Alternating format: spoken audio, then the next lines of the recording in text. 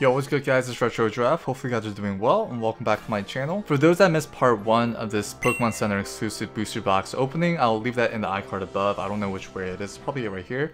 But I'll leave that there so you guys can watch part 1, which we opened the Silverlands booster box right here. But for this video, as you can see, we will be opening up the Jet Black Spirit or the Jet Black Poltergeist booster box for this one.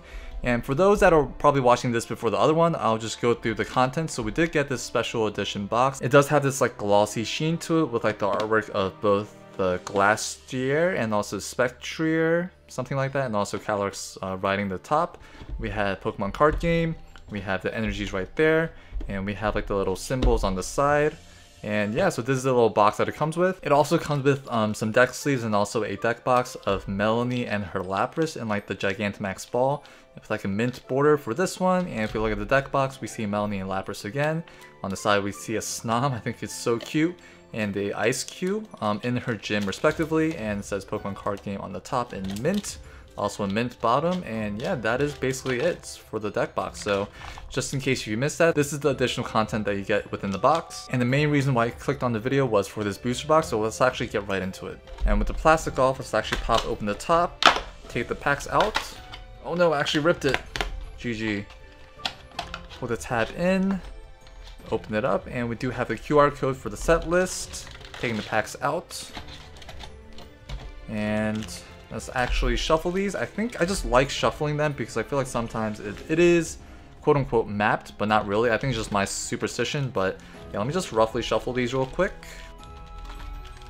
So I think these are shuffled pretty well, and also what I want to do, I just want to try for this unboxing, but I want to cut the tops off compared to just opening the packs individually, so give me another second as I do that. Alright, so there we have it. So all the packs got a nice fade, they got a nice cut, but hopefully none of the cards were damaged, not to my knowledge. But let's actually put the cards or the packs up here and let's just get right into it, starting off with pack number 1. So I believe the card trick is 1 to the front, and starting off we have a Seismitoad, I believe that's the name, Golurk, a Palpitoad, I think, a Fletchling, and a Zeraora V. Okay, so if this is in the Jet Black, then I'm pretty sure that alt art of this card is in here as well. So Zeraora V, very nice. Starting off with a V card from the get. That's a great way to start. And on to pack number 2, 1 to the front. For this one, we have a Rainbow Energy. Oh, cast form. I love the yarn and also the claymation styles, so I think that's a very nice touch. I just love the variety of the Pokemon art styles, but yeah. So the claymation is done by Mori and the yarn is done by Ito, as you can see right there. We have a Nuzleaf, a Crabrawler, I think, and we have a Golduck. That's a pretty sick artwork for the Golduck. And on to pack number 3. So 1 to the front. The hits in this set, I have no idea except for the Zeraora alt art, so we'll see what we can get. So we have a Galarian Weezing, a Ribombee, Lediba, a Tympole, and a scroll of some sorts with like some cloud patterns on it. I believe the other one had like fire or something, I have no idea. But let's just move on to our next pack. 1 to the front, turning it over. We have the daughter, I forgot her name, but she's a daughter of Peony in the DLC. We have a Ladybug, Crabominable, a Cutiefly, and a Cobalion. I think that's the name, Cobalion Hollow. Also, shout out to Baba for the Cutiefly art. Very iconic art style. And moving on to pack number, I don't even know. But we have a Malamar, Rengeki style, a Squovet. Oh, love this art. We have a Sableye in like the mines with like a bunch of gems around him. We have a Ledian, very nice artwork, and a Weavile Rengeki form. So I'm guessing in Silverlands it was all single strike, whereas Jet Black is all rapid strike or Rengeki style. So very cool. So I like how they kind of separated that, and definitely cutting the tops off of these packs makes the opening so much faster. So maybe that's the way to go for future Japanese unboxings. But for this one we have a Haunter, Ghastly. Can we get a Gengar? There is a Gengar in this set. We got a Fletchling, a Crabrawler, keep forgetting the name. Oh, Celebi V. I do want to get that promo card of Celebi and also Sandaconda, but we do get the Celebi V. So this card just reminded me of that promo, but very nice. It low-key looks like a Komiya somewhat based on the shading, but then It is definitely not, but if Komiya had a V card, that would be pretty sick. I know he has like, you know, alt arts and stuff like that, but then Pokemon, give him a V card. Let him work on the V card, please, for the fans. Our next pack, we have a Thwackey playing in the snow. I love the whole like vibe, I guess the season of this pack is winter, and I love winter, so I think that's such a nice touch. We have a Love Disc, a C-Dot, a, what is his name? I forgot. Inkay, I think, but this is so cute. It's like playing around with the food. And we have a Metagross V. Let's go. Okay, really like the art style, very dynamic, very action-packed. Adding that to the V pile, and it's kind of weird how Metagross would be considered Rapid Strike. You would think that it's like a single strike Pokemon, but I don't know. Pokemon does whatever they want. We have a Golduck, a Sneasel doing like Fruit Ninja with Obama Snow, very cool. We have a Palpitoad, Golurk, and a Crystal Ball, right? I think that's, I don't know, it looks like a Crystal Ball to me. Moving on to our next pack, so one to the front, we have another Haunter. Oh, Kecleon, I love this artwork. It has like different Kecleons in the background, all like camouflage into their surroundings, but I think this is such a cool artwork. Low-key, I wish this could have been like a holo or something, or even an alt art. That would have been pretty sick if they just filled the entire card, but...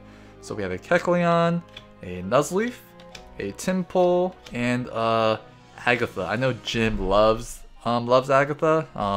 For him, it's just a meme, but yeah, he's like, what about Agatha? Why isn't she in your waifu tier list? I'm like, they don't have a card for her.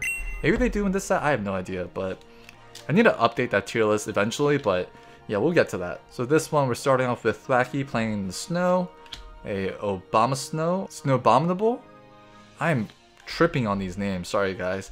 We have a Grookey playing in the snow as well, a Cutiefly, and a Blissey V. Let's go. Blissey is broken in Pokemon Go, or I guess before they changed the gym system. This is like way back, but just going off tangents because that's just what I do on this channel. But yeah, we have a Blissey V, just like smacking someone.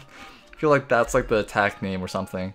But yeah, we have a Blissey V, very cool. So nothing, I guess too extravagant yet, like no VMAX, no, I guess secret rare, hyper rare, but hopefully that can change. We got some superhero gloves from the looks of it. The Kecleon art, gotta love it. C-Dot, Tympole, right? A Thwackey, and that is it. So pretty mundane pack.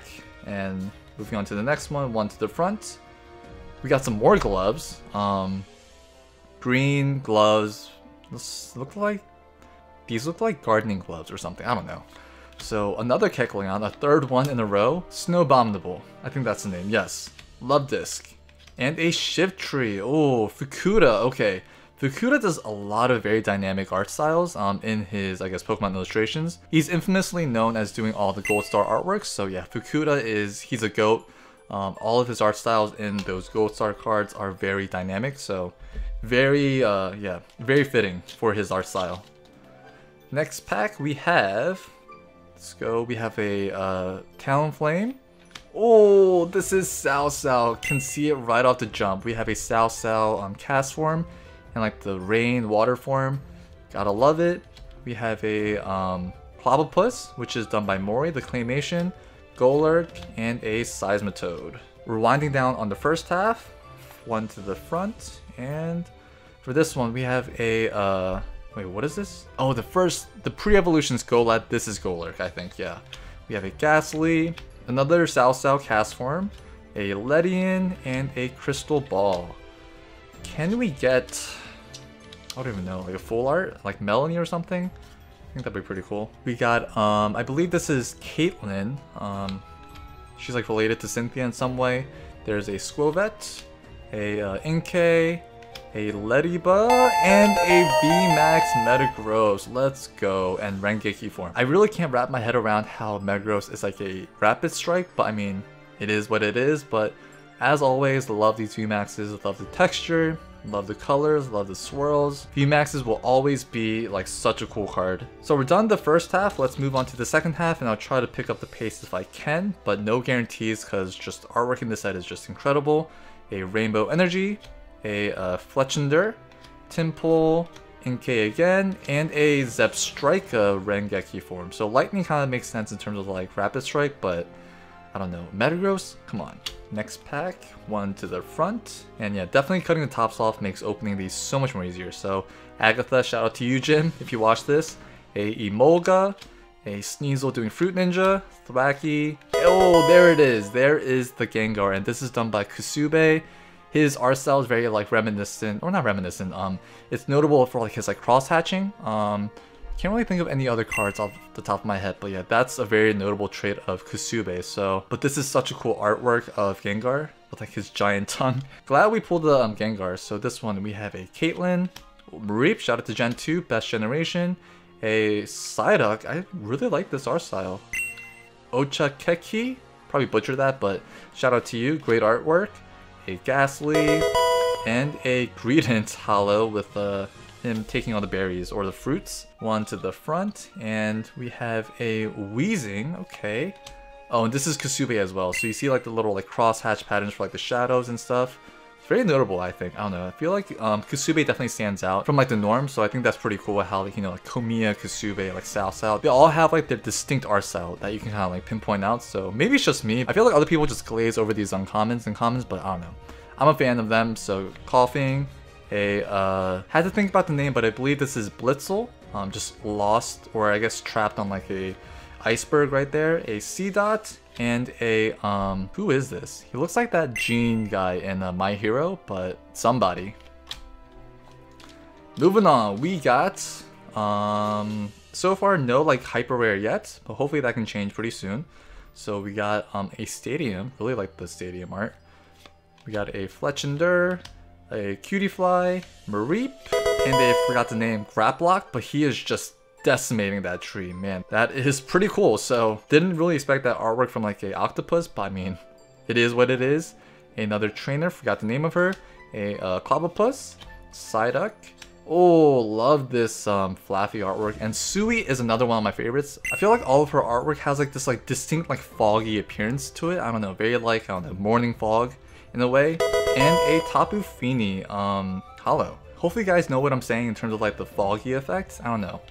The very fuzzy wuzzy effect. I think that's what I'm trying to say. We are, I think, halfway done through our second half. So speaking of, we got a Flaffy. We have to get the Ampharos probably in like, I don't know, it looks like some like control room or something. Definitely not the lighthouse. Next we have a Sableye in the Mines, the Sao cast form, Blitzel, and a Golduck.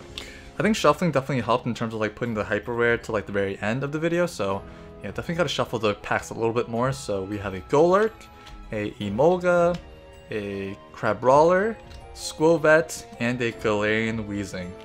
I didn't know how hard it will be not like reading off the names off the card because I just have to like go off what I see, so it's like a fun quiz whenever I open these packs. But we got a Shiftry, a Crabrawler, Cast Form, Flaffy again by Sui. Oh, let's go! We got a full art waifu, we got Caitlyn.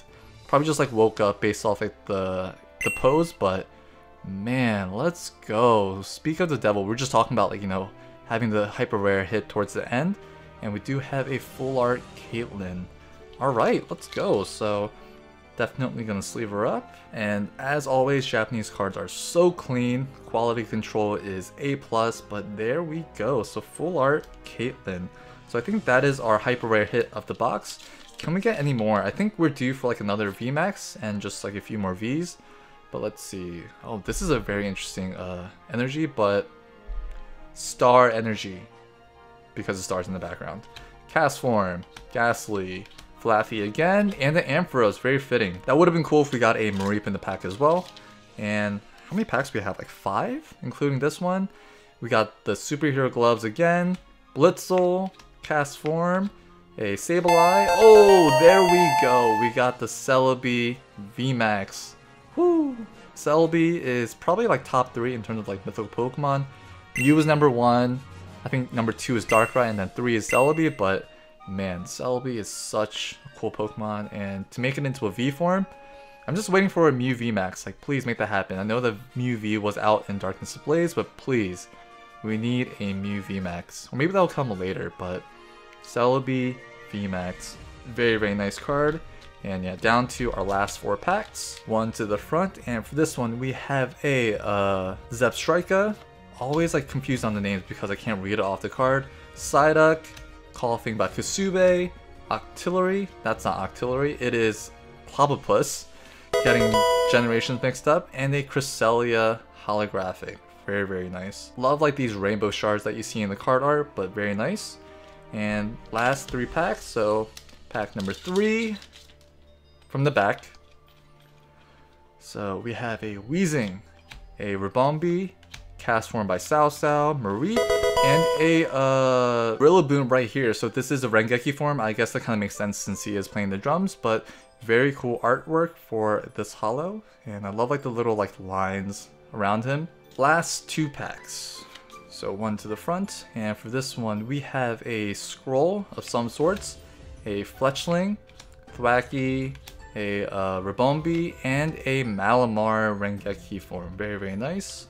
And for our final pack, can we get a holo V something to end it off right? So we have a Stadium, Sableye, Blitzel, Coughing, and we got a Talonflame non-holo. I think one thing that I learned was definitely cutting the tops off the booster packs definitely helps the video go by a lot faster, and also not sleeving the cards to go also makes the video a lot faster as well. So hopefully you guys did enjoy this video. I do have a lot more unboxings to do for you guys if you guys saw my mail day unboxing, so I have a lot more to open, so please stay tuned for this channel. If you like this video, then please like the video. If you want more content like this, please subscribe. And yeah, that is it for this video. Thank you guys so much for watching, and as always, I will see you guys in the next one.